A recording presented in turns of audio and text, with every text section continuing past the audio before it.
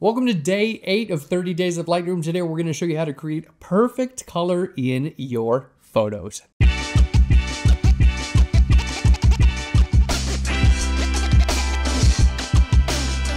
Hello and welcome back to our series where we show you literally everything you need to know about Lightroom Classic. You can download all of the sample images and follow along using the link right down below.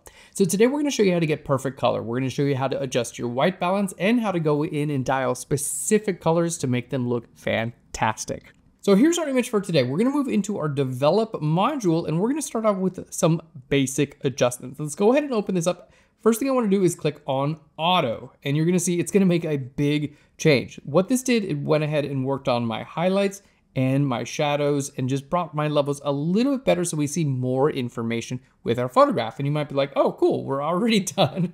It looks great. But we also have some individual colors. Like I have some nice yellows here in the trees. I have some greens. I have some blue in the clouds. And I want to go in and be able to adjust those colors individually, not just work on the overall colors. Now, you're going to see here in the basic editor, if you scroll right down here to the very bottom, you're going to see when I hit auto, it actually brought a little bit of vibrance into my image. So I can add more or less vibrance to my photo and you can see what that looks like. It's really nice, but what's going to happen is it's going to do this across the entire photograph, okay? So what we're going to do to start with is I'm going to bring my vibrance and my saturation back down to 0 because we're going to be editing these colors individually. Okay. Now up here at the top, you have your white balance. Now with your white balance, you can definitely choose a few different white balances. If you feel like it did a great job straight out of the camera with basically how it was shot, you can leave this as it is. If you feel like you need to make some adjustments, maybe it was a daylight shot, you can click here on daylight. Maybe it's a cloudy photograph, you can click on cloudy.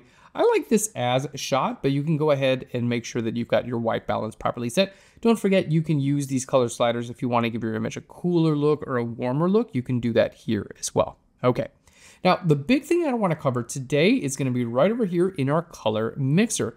Now, with this color mixer, we actually have a lot of tools built into the color mixer. So we're going to start off where it says mixer, and then later we're going to move into point color. So here with the mixer, basically what I like with the mixer, you have a few different options. You can click on hue, you can click on saturation, you can click on luminance, and you can click on all. Now, what I want to do is you can see that the saturation of some of my yellows and greens, these were actually moved when I clicked on the auto button. Okay, so what I'm going to do is I'm going to hold Alt or Option, and I'm going to reset this mixer, and we're going to reset this point color as well. So you can see this is basically back to normal, and you can see that auto did actually move some of the saturation of my individual color ranges. Okay, now with these, moving our hue sliders, so this works with sliders. I really like the visual representation. I think they look great. Now you can go, for instance, to your green slider and simply move this to the left or the right, and you're going to see it's going to make some adjustments to the greens. You can do the same thing with saturation. You can increase or decrease the saturation of your greens and luminance. Now, what I like to do is use this little icon that actually helps me. I can simply click on the photograph and drag my hue, saturation, and luminance up or down based on that photograph. So let's go ahead and show you how to do that. And I actually prefer this to be all. So I want to see my hue, saturation, and luminance all at the same time. So for instance, let's start off with our saturation. Okay, I feel like the hue looks pretty good. Hue is basically like red versus orange versus yellow versus green. Saturation is the amount of color. So here's what I like to do. I like to go to my saturation and use this icon right here. Now, once I've clicked on that icon, you can see I have a little overlay on top of my cursor. And as I hover over different colors in my image, you can actually see it highlights those colors here in my color panel. So as I hover these over, you can see that they're highlighted differently. So what this allows me to do is I can actually click on any color and drag up or down, and it's going to increase the saturation of literally wherever I click. So in this case, you can see I'm working a lot with these yellows, but it's actually bringing in some orange. Okay, we're going to move over here and I can bring this in, and this is going to affect our greens and a little bit of our yellows. So that's the reason that I prefer to use this tool, is because a lot of the time you think, hey, trees are just green, right? But a lot of the time they're going to have a little bit of yellow and maybe even some orange in them. In the case of this area here, you can see bringing this up and down, it's actually moving my oranges as well. So I'm able to actually identify all of these different colors here and really bring in the saturations that I feel best represent my image. Okay, I can do the same thing with the background, bringing in those blues. Fantastic. And I find that getting everything in the right saturation range really makes a big difference. Let's just go ahead and turn this off and on. So we're gonna use this little eyeball here. We're gonna turn that off and on and see what a big difference that makes.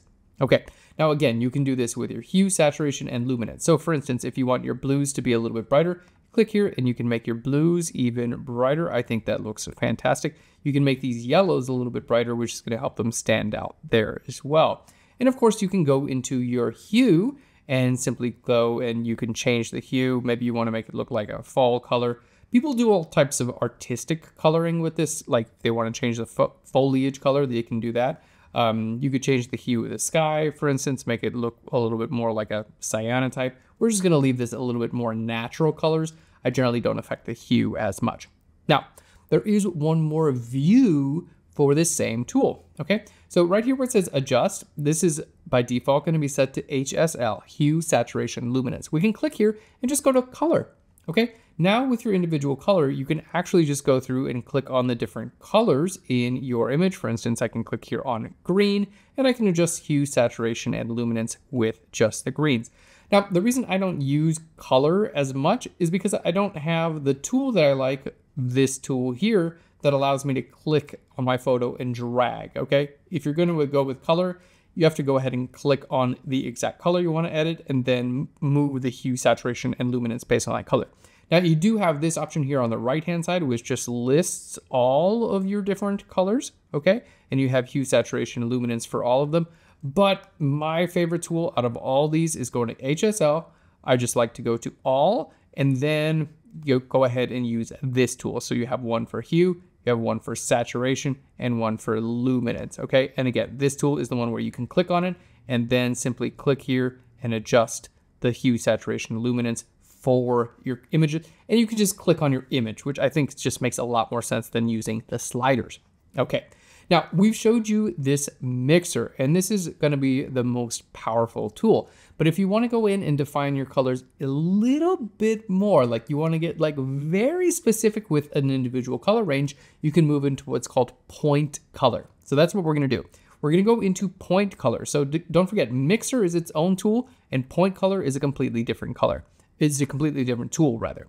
So with point color, first you start off by using this eyedropper. So we're gonna go ahead and click on this eyedropper here, and then we're gonna move into point color. We're just gonna go to this yellow color, and you can actually click right here in this yellow color. There we go. If you don't get it exactly right, just do it again. There we go, click again. And you can actually add to your tools as well. So you can adjust this color, you can adjust this color, and I can go in here and adjust my blue color. So you can see we can add multiple ones. Now let's go ahead and work on this color here this is gonna be the yellows in the foliage range. Now here, I can adjust my hue, saturation, and luminance, and it's basically just going to target that exact color. So I can adjust my hue, as we can see, this is going to be working hue, okay? I'm gonna be working with saturation, that looks nice, and I'm gonna be working with our luminance shift as well. So this is gonna be working in addition to the tools that we worked on with the mixer. So if you don't get as strong of an effect as you want with your mixer, you can move into point color as well. This is nice because you can add multiple points here also. Now you can include to increase or decrease the color range, which will allow you to basically affect more or less of your image, okay? And you can also use this slider to work on your colors here as well. So you can see it's a little bit of a visual indicator on how those colors work. Let's go ahead and click on this blue where we clicked on for the sky.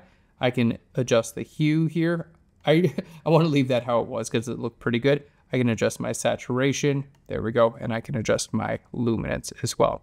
Now, there's nothing wrong with using, there we go, our range there's nothing wrong with using both mixer and point color in the same photograph. I find that most of the time I'm able to get the results that I want with my mixer, but if I want to enhance them a little bit more, then I move here into point color. Now there's one more tool that we're going to show you how to dial in specific colors, and that's actually with your calibration. So we're going to go ahead and close down our color mixer, and we're going to go all the way down to the very bottom where we see calibration.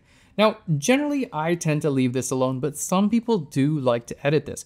This will actually allow you to edit for instance, your green primary colors. You can take all the greens in your image and shift the hue to the left or the right. This is going to be a nice subtle adjustment, and it can give you some really good results.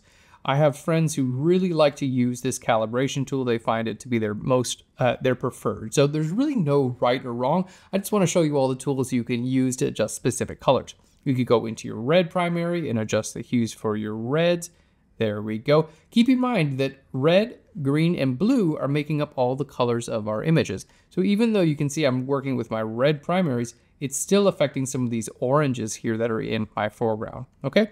We're gonna work on our blue primaries and just kind of push and pull those as well. I think that's looking fantastic. So you can use all of these tools in combination with each other. There's nothing wrong with doing that. And I think this image looks amazing. So let's go ahead, we're gonna go into our history and we're just gonna go, you can see all of this, what we did. We're gonna move right back to right before we did the auto setting. So this is basically where we started here.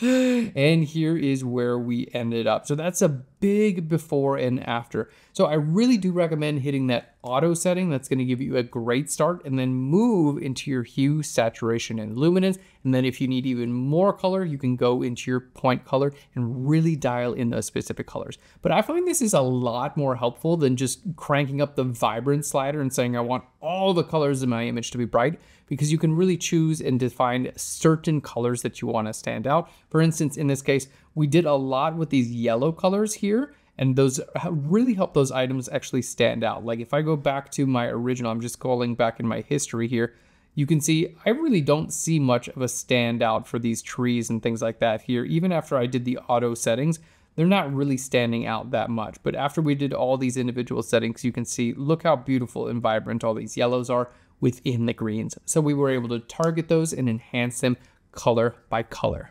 Thanks so much for watching. If you enjoyed today's video, give us a big thumbs up. Click on subscribe. We'll send you more free tutorials. And tomorrow, we're going over color grading. And Lightroom Classic has some of the best color grading tools of any software that I've ever used. So don't forget to stick around. We'll show you how to get it done tomorrow.